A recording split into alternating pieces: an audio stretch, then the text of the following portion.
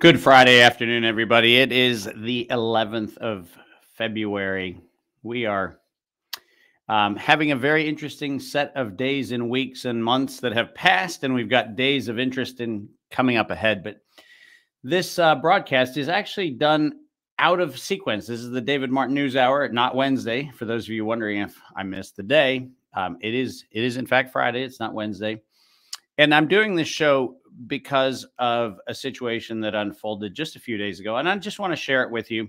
And it has to do with a statement that I made several months ago about the Canadian government and why the Canadian government seems to be taking what appears to be a rather undemocratic and unusual stance with respect to what's going on in Ottawa and around the country, and now obviously things that are appearing to unfold here in the United States. And what I wanted to do was I wanted to take a moment to make something abundantly clear about a statement that I made several months ago and documents that I've shared as many as a year and a half ago. But the reason I wanted to do it was to put it into context for all of you. I had a very interesting email exchange, and the email exchange started earlier this week. It started on Tuesday, I believe it was. And it came from a young lady at the Associated Press. The Associated Press person is a woman named Allie Swenson. And before I go too far into this story, I want to make abundantly clear that I have spent a lot of time trying to understand Allie and what she's about. I've tried to understand her work. I'm actually quite pleased to find out that there's a lot of things about Allie that seem to be just wonderful people. She's cared for people who are in need. She's cared for people who are, homeless and children who are being greatly, subjected to unfortunate circumstances. There's a lot about Allie that just seems like a really great person, which is part of the reason why I wanted to understand the email that I received. And I'm going to go ahead and share this with you so that you can actually start seeing what gave rise to this story. I received the email from Allie, which you see ahead of you now on your screen. I'm hoping to reach out to David Martin. Now, that's an interesting thing. Reaching out to me is a pretty easy thing. She's a reporter with the Associated Press, and we'll put an asterisk next to that because it turns out that's a very dubious term to put on the opening. Which, requested a comment for a story she was working on. And so what was fascinating was what she said next. Clips of a presentation Martin gave are circulating widely on social media, repeating his claim that the Canadian government gets a kickback from each of the Pfizer and Moderna shot that's administered. And the next line is the part that triggered this show. The companies in question and the Prime Minister's office have confirmed to us that that's not true. Now, put a pin in this one. Put a pin in this one because this one is, in fact, exceptionally important. Because when we meet Allie, which we're going to meet in this show, when we meet Allie, her commitment is to making sure that if there's a fact that is false, it is her job to make sure that that fact is corrected. And I'll tell you what, Allie has lit up the fact-checking universe with fact checks that are wrong. So let's remember that the companies in question, that's Moderna and Pfizer, and that's the Prime Minister's office, confirm to us that that's not true. Just put a pin in that because here we go. A little later, I sent her a bunch of information where on Wednesday the 9th, she followed up and I sent her financial statements. I sent her a whole bunch of documents where she could find the information directly and opined in a couple of my emails that it was unfortunate that she was not reading source material. She was, in fact, leaning on the companies and Trudeau's office to confirm or deny what was being said.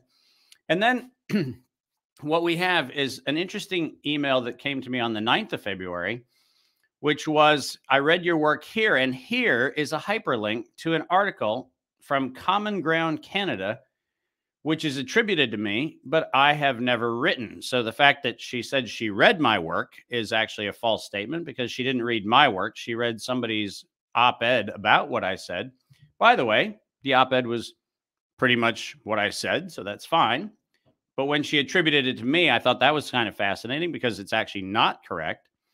And right here, she says, I am not seeing how that proves your claim that the Canadian government is profiting off of the injections. Can you provide direct evidence? Okay, that the Canadian government's making a kickback.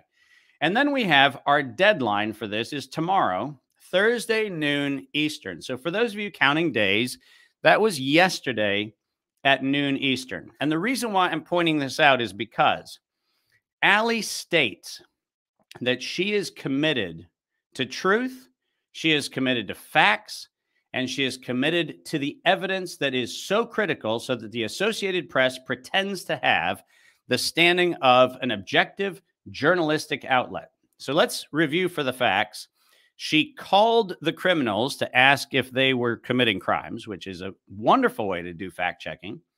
And then she reviewed some stuff, and she, in fact, does kind of allude to the fact that there's technology from Canadian companies that make things work, but she still can't read any of the evidence that I provided her several days earlier to prove the claim that Canadian government is profiting off of these things. And remember, she said that she had a deadline of yesterday at noon, because clearly this was an important story that had to be reported on by yesterday at noon. Now, let's just review some facts. And this is the facts that I sent back. On the 9th of April, 2020, Canadian Prime Minister Justin Trudeau said, normality as it was before will not come back full on until we get an injection for this, referring to the alleged pandemic. With no evidence that this kind of injection has ever been successful since Pfizer's first coronavirus spike protein injection, patented in 1990, this statement made by Trudeau was unfounded. What he didn't tell Canada or the world was that Canada controlled the mRNA injection platform and was going to be enriched by both Moderna and Pfizer's partnership with BioNTech. And that is because, by the way, there are two companies, Arbutus Pharmaceuticals and Acuitas Pharmaceuticals, the owners of the lipid nanoparticle licensed to both Moderna and Pfizer's BioNTech. They own it. And so the reason why I said that they would benefit from it is because they own the technology.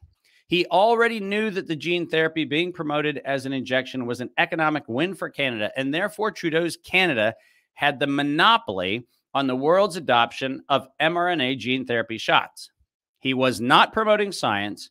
He was promoting the Canadian economic interest in the gene therapy illegally promoted as this injection. He is not going to back down on the mandate, which is the thing that everybody's talking about right now, because he's running an illegal monopoly. And then I said he's a criminal, not a concerned leader. Now, the reason I'm saying these things is they all are factual. And the reason why that's important is to realize that this is the evidence. And by the way, I mean, there will be people who say that this doesn't meet community standards because it goes against community standards. The bottom line is this is their publication. It's not mine. This is the 10K filings of Arbutus and the copious litigation between Arbutus and Acuitas, which states, and I don't know how you missed this one if you're Allie Swenson, the alleged amazing researcher who's done such great fact-finding to destroy every sinister plot to mislead the world. Allie can't read this sentence, apparently, because she has had access to it and has chosen not to read it. The University of British Columbia, certain early work on lipid nanoparticle delivery systems and related inventions was undertaken at the University of British Columbia, UBC. These inventions are licensed to us by UBC under a license agreement. Now, the reason why I said Canada is going to get paid for every injection is because they are going to get paid for every injection. That's why I said it. And if you look at the Arbutus 10K filings, if you look at the Acuitas public statements, if you look at any documentation around the litigation that went back and forth between Arbutus and Acuitas, if you go back and look at any of the litigation that went around between Moderna and these guys, because Moderna tried to get their patents invalidated so that they wouldn't have to pay the license, and they failed so that they do have to pay the license. 100% of the facts are abundantly clear. Canada gets a check every single time either Pfizer or Moderna sells a product. That is not my allegation. That is a securities filing with the United States Securities and Exchange Commission. Now, I guess we should put a caveat. These companies may be lying in securities filings, which would mean these companies would be committing felony violations of securities laws. And that may be the case. But I'm going to go out on a limb and make it abundantly clear that Justin Trudeau is maintaining an illegal monopoly. Justin Trudeau is not interested in the safety and security of the citizens of Canada or the United States. And by the way, the Biden administration has no business commenting on the peaceful protests of democracy-loving people to suggest that they should be suppressed somehow by government action or by force. Because it turns out this is, in fact, a crime being committed by the Prime Minister of Canada, and there is no justification in any civilized society, ever, no justification for a Prime Minister using the police or using the military to cover his crime. Clear on that? Good. Now, Allie Swenson. Who is Allie Swenson? Well, I wanted to find out from Twitter and from LinkedIn who this person was. It turns out she graduated from Columbia University. She works for the Associated Press. If you go back and look, she's actually had an interesting, very short-term series of employments, the Associated Press. And what she's doing is tracking down and correcting false information. This is a challenge to Allie. You sent me in your opening email false information. You sent me information that was self-reported cover-ups of crimes from both pharmaceutical companies and from the Trudeau government. And if in fact your commitment, as you state professionally, is to track down and correct false information, then it is incumbent on you to publish what I'm saying right now. You had the opportunity yesterday, and I waited for 24 hours to make sure that you had the first shot at doing the right thing, but you didn't. And by the way, I've looked, and I've looked very closely to see if you did do the right thing, and you haven't. But let's look at some more of Allie's great career. She was an associate producer for the Center for Public Integrity. And if you look at what the Center for Public Integrity is about, you find a very interesting story, because I happened to bother to look at the Center for Public Integrity. By the way, for those of you wondering who is the arbiter of integrity, let's go through who they are. The estate of Stephen Gary Hoffman, the Good Words Foundation, the Park Foundation, Fred Standback, the Tides Foundation, Wellspring Philanthropic Fund, and the Wyncote Foundation, and then Park Adams and Paula Scheller Adams and George and Herawati Alvarez Correa and Annie Casey and Anonymous Renaissance Foundation and Anonymous Rockefeller Philanthropy. You get the point. There are a bunch of people who, not surprisingly, are deeply associated with trying to change the narrative only in one direction. And what makes that interesting is if we go back and look at the Wayback Machine, yes, I did that. You go back and look at the Wayback Machine and you say, well, who used to support them? And it turns out people like the Johns Hopkins School of Public Health, Ethics and Excellence in Journalism, Everett Philanthropic Fund. What you see here is a very interesting story. And this is where, as a fact checker, I thought it'd be really cool for us to encourage Allie to fact check Allie, because it's a good idea for us to say, hey, Allie, we're not upset with the fact that you're potentially misleading the public. We're not, because I'm not upset with that. A lot of people mislead the public.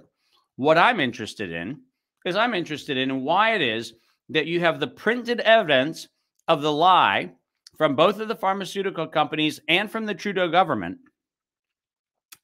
I just don't understand why, if you're committed to truth and if you're committed to integrity, I can't understand why you told me that on the 10th, okay, on the 10th, which was yesterday at noon, you were going to run a story. Well, Allie, you got the facts. You got the facts of who was lying, because the lies were 2 pharmaceutical companies and the Trudeau government. You got those facts from yours truly.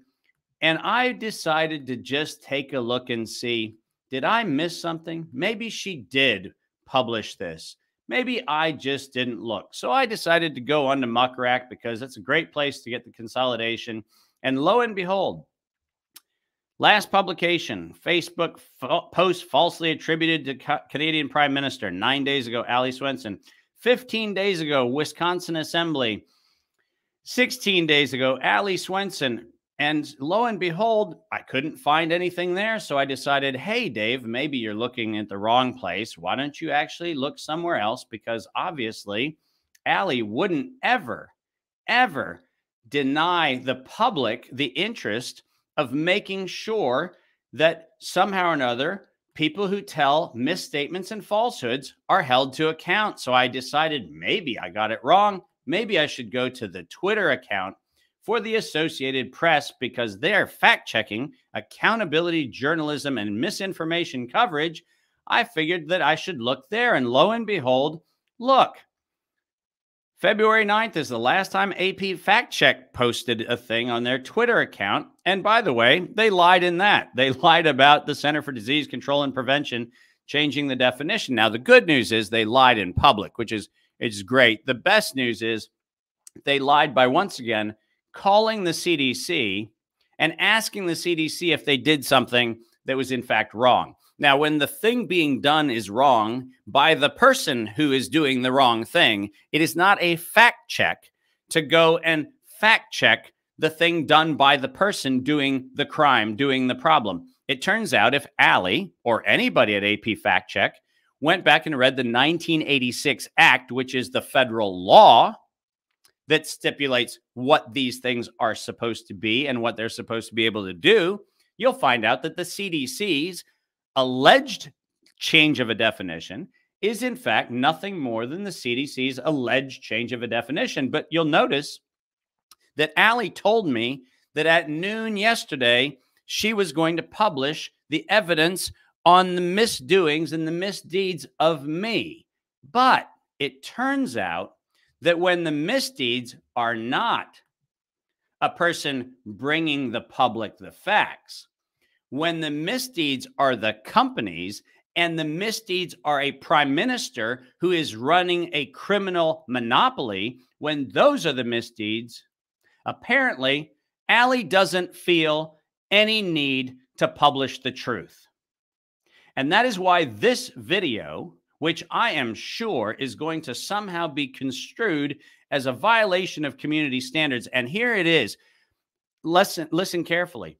Facebook, YouTube, everybody else who actually goes about this, I can assure you that you are suppressing information and participating in a criminal conspiracy if you say that any of these things are anything other than facts. If it is not legitimate for a person to call out the lies of fact checkers with evidence of the lies, then this is not about community standards. And freaking stop hiding behind your little fig leaf and admit your naked lie.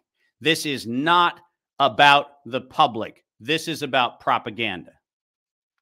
Now, why do I care about this? I care about this because in court right now, judges are considering whether or not the people standing for their freedom in Ottawa are going to be subjected to newly minted regulations and laws that are going to make their actions allegedly illegal. Newsflash. You courts are currently on notice because you haven't ruled yet, and it is time for you to listen to the facts. The facts are Trudeau hid his financial interest when he stated what he did in April of 2020. He hid those interests from you. He hid those interests from truckers. He hid those interests from the Canadians, and he hid those interests from the world. You have the evidence. Any decision you make where you have ruled in face of the evidence of his crime is meaning you are a participant in that crime. And ultimately, we, the people, will hold people accountable. And that starts with the leadership like Trudeau, but it goes all the way down to Ali Swenson, because Ali, I was decent. You interrupted my life. You interrupted my week asking for information. And in respect, I gave it to you. But you do not have the decency and the courage when it's the Prime Minister of Canada and when it is the companies that are injecting people. You do not have the courage to hold the possibility that maybe they should have facts checked. You're not a fact checker. You're a propagandist.